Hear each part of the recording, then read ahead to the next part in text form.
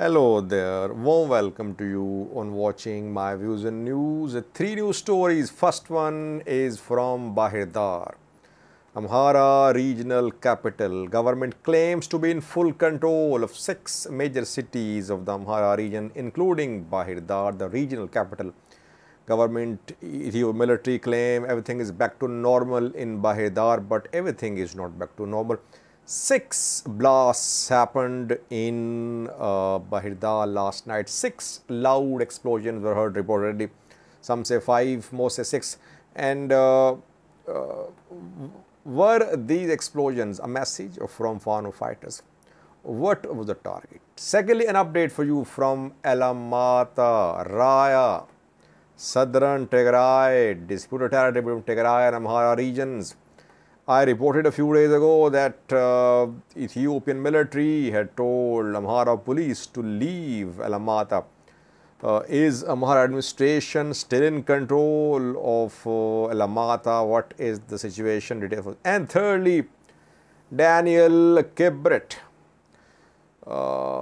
advisor to Ethiopian PM Abiy, a few minutes ago slammed Amhara diaspora. What did he say? Why is he so angry? Yesterday we heard rumors about assassination attempt on Daniel Kibret. He himself denied, he himself rejected the rumors. Then he spoke about Amhara diaspora an hour ago almost. Firstly, viewers, Bahir Dar, regional capital where Fano fighters tried to make inroads a few days ago. They could not take control of Bahir Dar. Fano fighters tried to reach Bahir Dar airport. They could not. They captured some police stations. Then they had to retreat from Bahir Dar and 5 other major cities of the Amhara region. And then government tried to consolidate its control of Bahir Dar. We saw that Ethiopian military started house-to-house searches, military patrolling the streets, and curfew was imposed. Later, restrictions on Bajaj were lifted, banks opened, traffic intra-city traffic resumed. So everything government claims is back to normal, but everything is not back to normal. Fano elements are still in Bahir Dar. 6 loud explosions were heard in Bahir Dar last night reportedly. A police station and 5 other areas were targeted, and most targets were government buildings. So what was the purpose? Why did someone hit these 6 places? Well, what we have learned is that these 6 blasts were warning shots from Fano fighters. When Fano fighters entered Bahir Dar a few days ago, they entered the outskirts of Bahir Dar from western side. They entered Kabale 13, 14. Back then, Amhara government officials fled regional capital. They fled towards other Amhara town cities and towards Addis Ababa.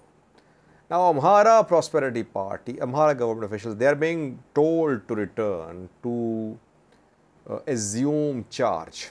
Government wants functional, federal government wants functional Amhara regional government. So these regional government officials, prosperity members, are being told to join their jobs. Fano does not want these government officials, government workers, prosperity members to be in Bahir Dar or to attend offices. That is why Fano last night carried out attacks on police stations. Warning shots, hand grenades were thrown at a police station and some government buildings. Message from Fano fighters was not for Ethiopian National Defense Force, but for government officials, security officials, police members, militia members, and prosperity party members. These administrative officials are, I always say, in a very difficult position. If they don't follow Fano's instructions, they can be assassinated. If they don't follow government's orders, they can be fired. They are in a very difficult position, but last night 6 explosions show that Fano still has presence in Bahir Dar in some form, some pro-Fano elements, some elements backed by Fano are still based in Bahir Dar city. It's not difficult for Fano fighters to get support from inside the big Amhara cities. We saw that not entire, but large number of people of Gondar stood with Fano fighters. We saw a massive rally in support of Fano fighters in Gondar city. Later, ENDF took control. Fano is not in Gondar city now, but Fano definitely has presence there. Same is the case in Bahir Dar. That Fano has penetration, it has presence, it has elements here.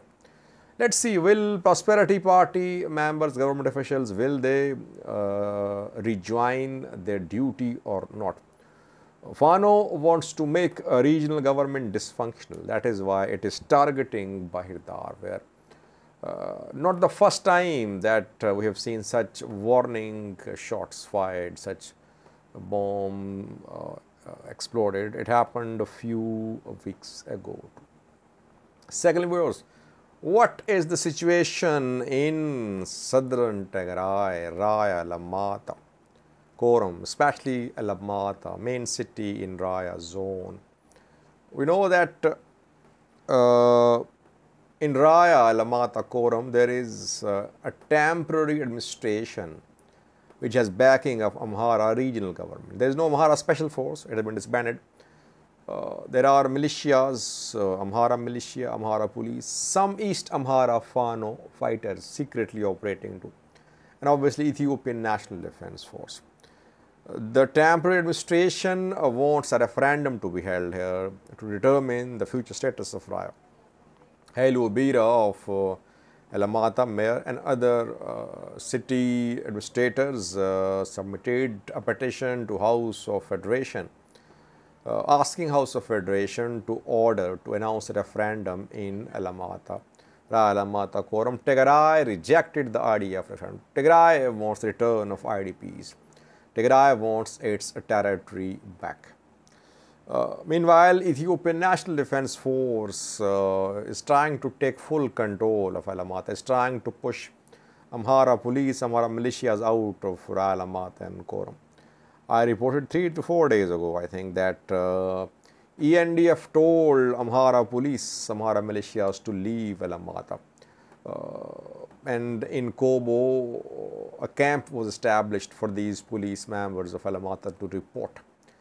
And then Ethiopian military started disarmament campaign. Militia members, police officials, they're being disarmed reportedly. And military trying to take full control of Alamata, but it's not that military is in full control here. Provisional administration is still working in Raya Alamata core.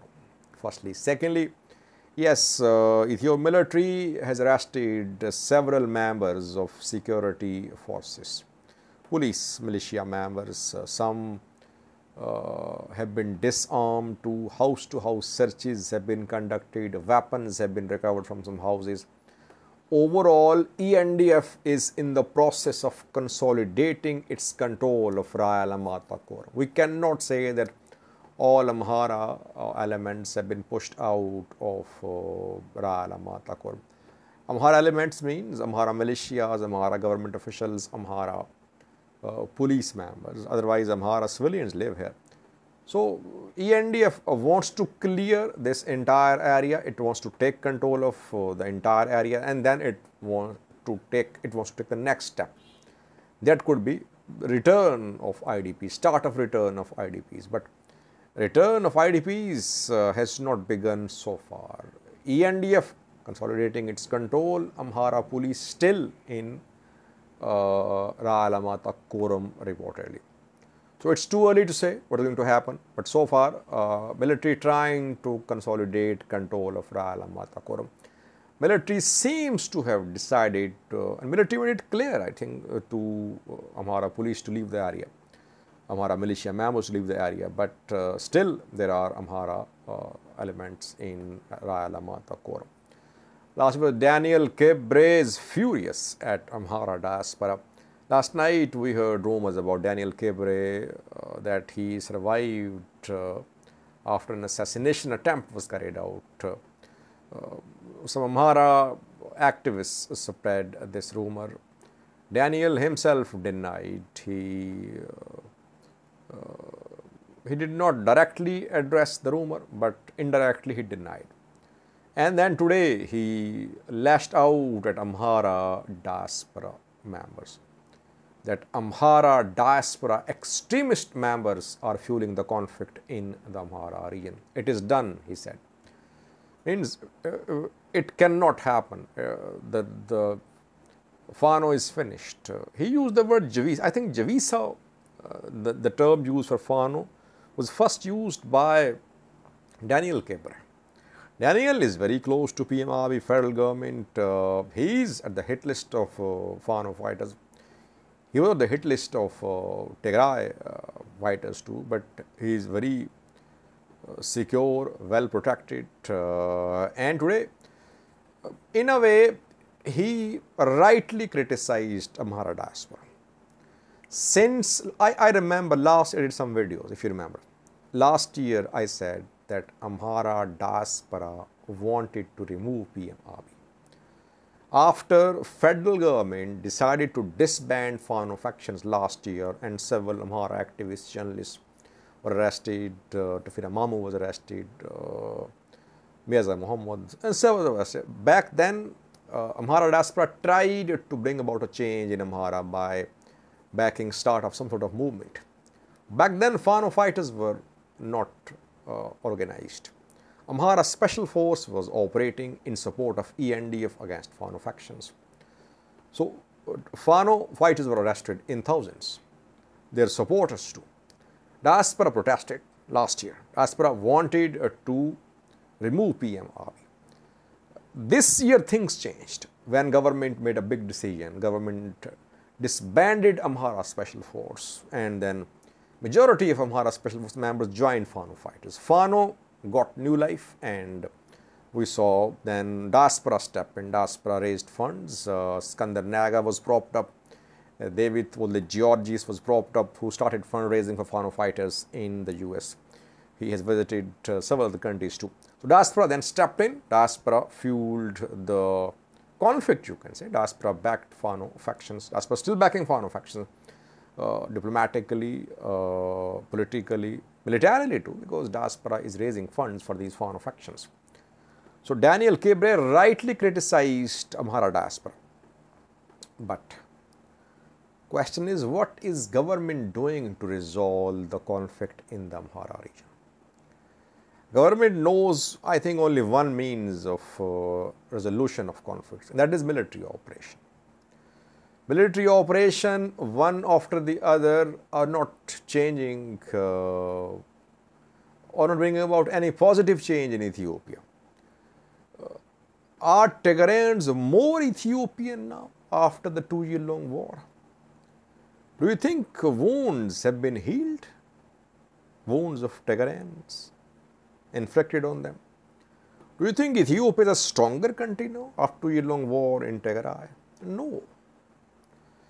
Ethiopia is weaker now. And if similar war erupts in Amhara, goes on for 2 years, so will Ethiopia be a stronger country? No. I think leadership will have to acknowledge its shortcomings and mistakes too. Yes, diaspora is fueling the conflict. We have been saying that Tigrayan diaspora did the same. They were supportive of independent Tigray country. Oromo diaspora backs Oromo Liberation Army. All diaspora factions, they back armed groups in almost all. I wouldn't say everyone, but majority of diaspora factions, they back armed ethnic groups in Ethiopia. So it's not something new. What is government doing to curtail diaspora's influence in Ethiopia? Government should try to resolve these conflicts politically, because some diaspora sections have been in search of some opportunity to weaken the federal government. They found the opportunity after Ethiopian government made a big decision which backfired, and that was disbandment of Amhara Special Forces. Thank you for watching.